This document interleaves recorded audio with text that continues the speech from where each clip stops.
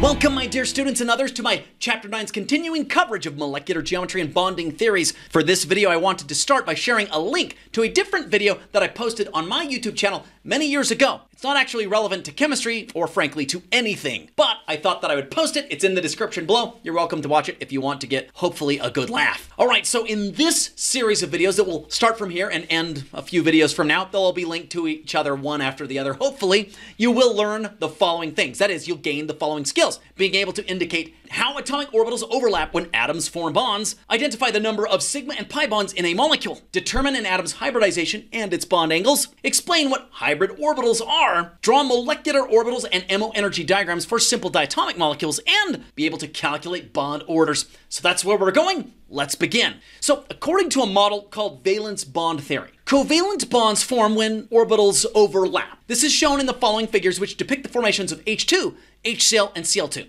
For example, then, if we take two individual hydrogen atoms which each have their 1s orbitals that each contain one valence electron, those two H atoms will combine when they form an H2 molecule. How do they form that single bond between the two of them? By having their orbitals overlap. Similarly, when I have an H2 atom overlap its 1s orbital with a p orbital in chlorine to form HCl, it will look like this. And separately, when two chlorine atoms form a single bond, they do so by overlapping their outermost 3p orbitals. So again, the bonds formed are all caused by orbitals overlapping with each other. Given that information, I would like you then to draw a picture showing how two p orbitals on two different atoms can overlap to make a sigma bond.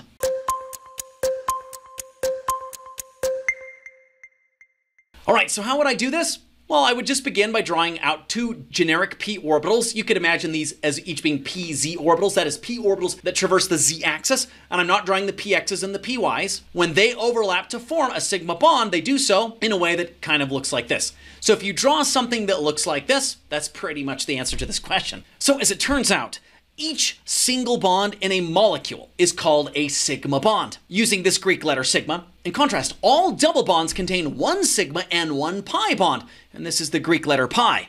Triple bonds, however, contain one sigma and two pi bonds. We can see that in some examples. In the molecule methane shown right here, it will contain an ideal bond angle of 109.5 in its three-dimensional tetrahedron. Now I know that the bond angle shown right here on the screen is not 109.5. That's not what I'm saying. I'm saying that the actual molecule in real 3D life will have 109.5 bond angle between these hydrogens. And what types of bonds will be in it? Well, yeah, all of the bonds between the carbon and the surrounding hydrogens are all single bonds, which means that there are 4 individual sigma bonds, because single bonds contain all sigmas. Make sense? Compare that then with this molecule. Well, this molecule has 3 atoms bonded to and surrounding a central carbon. The ideal bond angle around that will be 120 degrees with a trigonal planar geometry. You'll see that in this carbon-hydrogen single bond, as well as this one over here, each of those is an individual sigma bond. Whereas this carbon-oxygen double, what is that? Well, yes, I just pointed out up top, every double bond contains 1 sigma and 1 pi. Thus, overall, we end up having 3 total sigmas and 1 pi. That is, the carbon-oxygen bond contains 1 sigma and 1 pi, and each carbon-hydrogen single is 1 sigma bond. Let's compare that then with this glorious molecule, which you can imagine will have a completely linear molecular geometry, 180-degree bond angle. And what types of bonds? Well, yeah, each of the single bonds is a sigma, and then the triple bond, as I state up here, contains 1 sigma and 2 pi's. So we see then that the carbon-carbon triple contains 1 sigma and 2 pi's, and each carbon-hydrogen single is a sigma. In toto, then, we have 3 sigmas and 2 pi's. Make sense?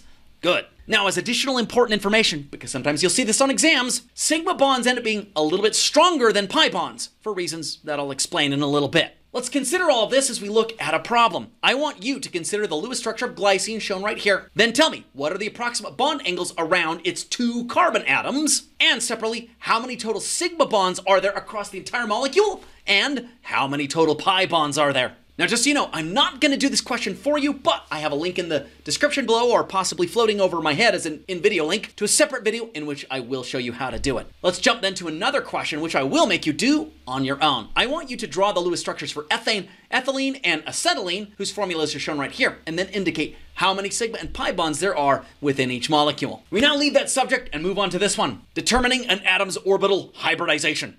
All right, so to determine an atom's orbital hybridization, which is something we have to do sometimes, you just have to count the number of things around the atom and then memorize the stuff I'm going to show you in a moment. Now, when I say things, by the way, I'm referring to either other atoms or lone pairs. So a lone pair counts as one thing, another bonded atom counts as one thing. Once I count those number of things around the central atom, I can determine that central atom's hybridization by memorizing the stuff shown right here. If my number of things is 2, then my hybridization is sp. If it's 3, then the hybridization is sp2. And if it's 4, then its hybridization is sp3. Let's consider then some examples.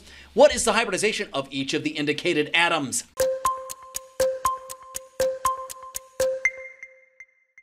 All right, to apply what we just learned, we just look at the central atom and count how many things are around it. You can see that this central carbon atom is surrounded by 4 things, that is 4 hydrogen atoms. So I hold up 4 fingers and I note that the first finger will belong to S and the remaining fingers will belong to P's. So I've got sp3. Over here for this carbon atom, I count how many things there are around it, and I don't care the kinds of bonds around it, I just count how many things are directly bonded to it. You can see that it has a hydrogen to its left, another hydrogen to its right, and an oxygen up top. That's 3 things. One of those fingers will be an S, and the other 2 will be P's, so this has a hybridization of sp2. Similarly, for the oxygen up top, it has 3 things around it, a carbon beneath it, a lone pair, and another lone pair. That is also 3 things, and yes, lone pairs count as a thing, so its hybridization is also sp2. Which takes us down here. How many things are around that carbon? Again, the kinds of bonds around it are irrelevant. I just count how many things it's bonded to. This carbon is bonded to a hydrogen to its left and a carbon to its right. That's 2 things. So one of these fingers, and I have to be careful which one I put down, is an S, and the other is a P. Hence the hybridization here is sp. Got it? Good. Well, if you're feeling so smart then, I want you to tell me what the indicated bond angles are for each of the carbon atoms here.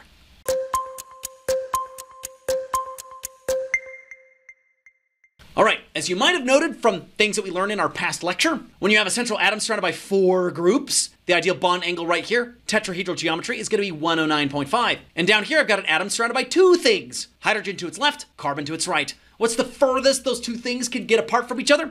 Yeah, absolute straight line, 180 degrees, linear shape. And over here I've got a central carbon surrounded by 3 things, a carbon to its left, carbon to its right, and an oxygen up top. Furthest you could get 3 things apart from a central point? Yeah, it's going to be 120 degrees in a nice trigonal plane geometry or shape. We end then with one last question, which I'm not going to answer here, but I will post a link to in the description below to a separate video with its answer explanation. I want you to determine the hybridization of each atom in this molecule right here. Please give that a try, and then if you like, you can click that separate video where I will explain it to you. Until next time, my dear students and others, please have an enjoyable rest of your day.